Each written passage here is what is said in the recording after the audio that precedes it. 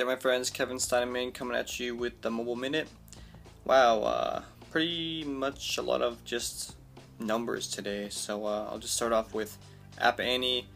They published a report yesterday that kind of pissed Apple off, saying that their numbers they had were inaccurate. So they went through a couple of disputes, but nonetheless, they have a Q4 index chart that they published and that I wrote an article on to kind of sum it up, because otherwise it's like 3 pages long, and you know, who the heck has time to read 3 pages anymore. So anyway, Fixu also had a report that they published last month, which I think is pretty important to look at, just to kind of get an idea of why the market has kind of maintained the steady growth that it has, primarily revolving around the fact that back in October people were kind of reluctant to upgrade to iOS 6, and because of that, when they did, they kind of had to go through the process of obviously getting their old apps back, but also finding out the new apps that were more specifically made for iPhone 5. Next thing, Apple is actually going to China now, so they just made their press release, and it's apparent that the iPhone 5 is going to be available on December 7th, and the iPad with Wi-Fi will be available on the 14th.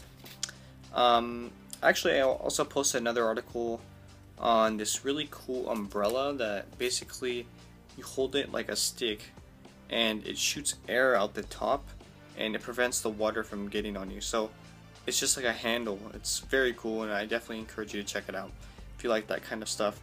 It's like out of Star Trek or something. Seriously. Anyway, I also did top 5 apps of the week.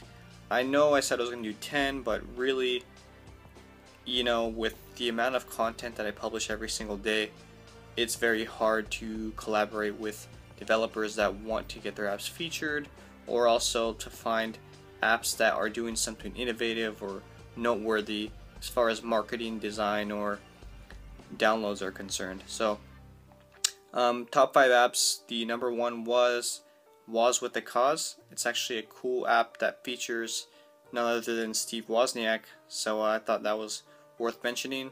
Number 2 was Asphalt 7, very cool racing game that you guys should check out. Number 3 was Cut the Rope. It's a fun little game for kids, but also amusing to adults, and I wrote an article about that exact topic, which I think is very important when you're designing your app. You want to have something that's appealing to children but attractive to adults. It's almost like when you go to a PG movie or a movie made by Disney or Pixar, for instance Wreck-It Ralph. I just saw that a couple weeks ago when I was in Thanksgiving holiday.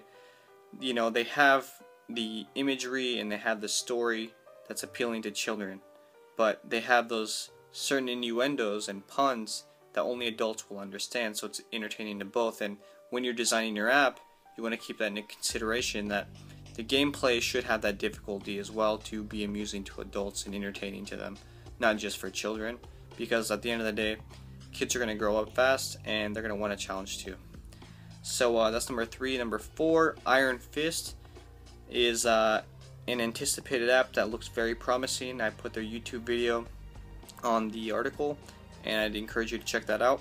And number 5 is an app that helps you coordinate, write, and schedule all your Facebook birthday comments in one sitting, so you can wish all your friends happy birthday and schedule that automatically instead of having to do it every time when Facebook reminds you. So that's it for the Mobile Minute. I will probably speak with you guys again on Monday, unless there's something really crazy that happens this weekend. Have a great weekend. Bye.